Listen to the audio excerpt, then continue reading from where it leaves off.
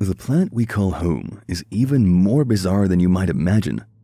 And these are 9 strange things on this planet that you probably had no idea existed. 9. Earth isn't round. Don't worry, we're not about to tell you that the Earth is flat. But here's a fascinating fact. Our planet isn't perfectly round either. The Earth is actually a type of a sphere called oblate spheroid.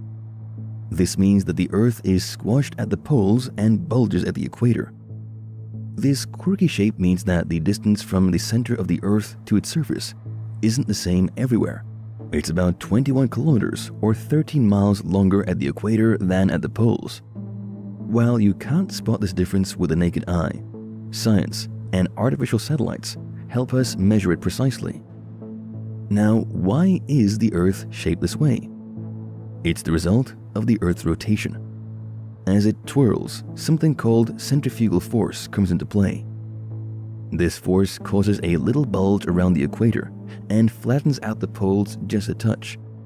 So, if you were to slice through the Earth from the North Pole to the South Pole, it would look like an elongated ellipse, and if you sliced it horizontally along the equator, it would resemble the shape of a circle. 8. Gravity isn't the same everywhere on Earth. If our planet were a perfect round sphere with uniform mass all around, gravity would act the same everywhere on its surface. However, Earth isn't exactly like that. It's more of a flattened sphere, which means gravity isn't evenly spread out, and its strength varies depending on where you are. This difference in gravity is caused by the forces created when the Earth spins on its axis, something called centrifugal force. At the equator, where it bulges out, gravity is a bit weaker compared to places higher above the Earth's center, like at the poles. Now, here's something interesting. If you stood on a scale at the North or South Pole, you'd weigh about 0.5% more than you would at the equator. That's because gravity is stronger there. But if you somehow found yourself on top of Mount Everest, your weight would decrease by roughly 0.29%. That's because gravity is slightly weaker at higher altitudes. To put it in numbers, the gravity at the summit of Mount Everest is about 99.72% as strong as it is at sea level. So, if you had a 1,000-pound object at sea level, it would weigh just 997.2 pounds up on Everest. 7. Earth's magnetic poles will soon flip. The idea of the Earth's poles swapping may sound like something out of a doomsday movie, but it's actually a completely natural event that has occurred numerous times in our planet's history. Think of it as a cosmic dance routine that Earth performs every few 100,000 years. In the past 20 million years, the North and South magnetic poles have traded places roughly every 200,000 to 300,000 years. The last switch-up happened about 780,000 years ago, which means we're due for the next one. Recent data from the European Space Agency satellites indicates that the magnetic field is already in the early stages of shuffling around. But here's the kicker. Scientists can't pinpoint the exact date when this magnetic pole flip will happen. Now, why is this a big deal? Well, our Earth's magnetic field is like a colossal force field that shields us from nasty cosmic rays. Whenever the poles swap, this protective shield weakens. At the moment, we're safe from space radiation reaching the Earth's surface. But that could change once the poles complete their switcheroo. When the magnetic field substantially weakens and hangs out like that for a while, we'll face higher levels of radiation. That radiation could wreak havoc on our power grid and even lead to an increase in diseases like cancer. 6. The Earth used to have 2 moons. I know this might sound like a conspiracy, but this theory is backed by some pretty credible science. Around 4.5 billion years ago, our Earth likely played host to not 1, but 2 moons. It was published in the prestigious journal Nature back in 2011, explaining why the moon has 2 very distinct faces. The side facing Earth boasts smooth, lava-covered plains, while the mysterious dark side of the moon is all rocky and rugged. According to the 2-moon theory, those highlands on the dark side are leftovers from the smaller, less fortunate moon that had a cosmic collision course with our moon. Don't picture a Hollywood-style explosion. This was a more graceful encounter, happening at gentle subsonic speeds. Sure, we can't say it's a proven fact just yet, but upcoming lunar missions could be the key to unlocking this lunar mystery. So stay tuned for the lunar saga to unfold. 5.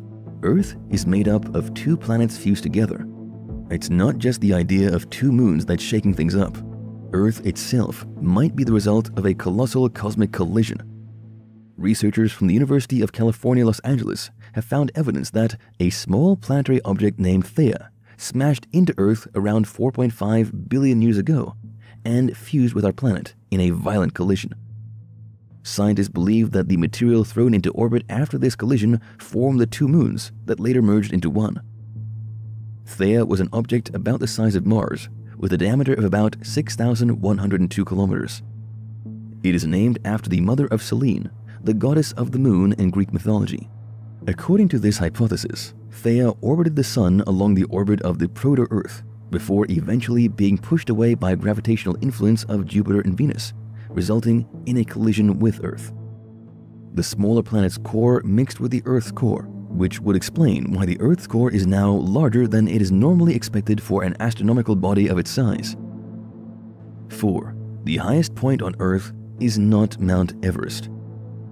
You were probably taught at school that Mount Everest is the highest mountain in the world, which is true. But did you know that this doesn't mean that Mount Everest is also the highest point on Earth? This title actually belongs to Chimborazo, a volcano located on the Cordillera Occidental, one of the two main mountain ranges of the Andes in Ecuador. So, how is it possible that the highest mountain on Earth and the Earth's highest point are two different things? As you're probably already guessing, the reason once again lies in the irregular shape of our planet. With a maximum height of 6,263 meters, Chimborazo is not the highest mountain by elevation above sea level, but its location on the equatorial bulge makes its summit the farthest point on the Earth's surface from the Earth's center, as well as the point on Earth closest to the moon. But Chimborazo is not the only mountain to challenge Mount Everest's title as the highest on the planet.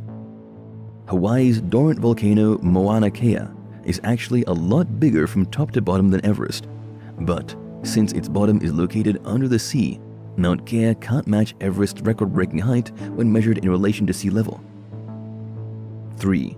A day on Earth is not exactly 24 hours. We've always been told that there are 24 hours in a day.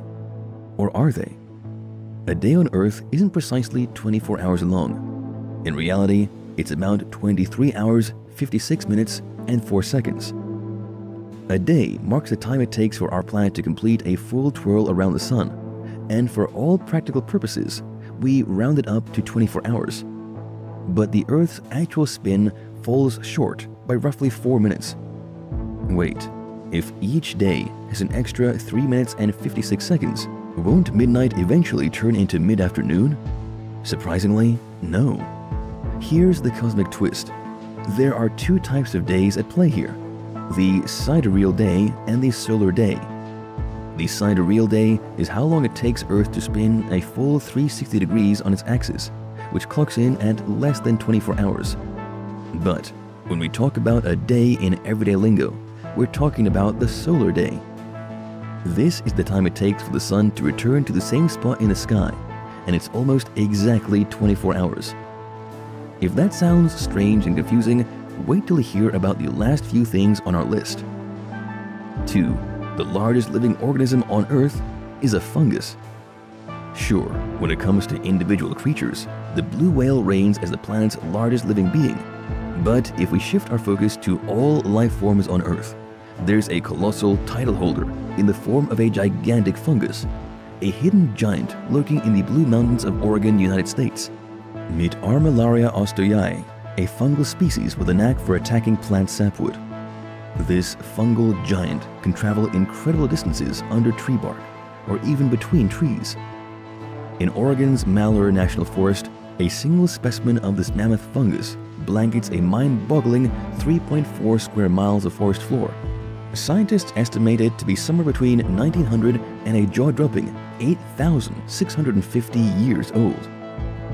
When this giant mushroom, Nicknamed the humongous fungus, was first discovered in 1998. It sparked debate about what constitutes an individual organism. However, researchers have since settled the score, concluding that if a life form consists of genetically identical cells that can communicate with one another, it deserves the title of a single organism. And that's precisely why the humongous fungus takes the crown as the largest known organism in the world, based on the sheer area it covers. 1.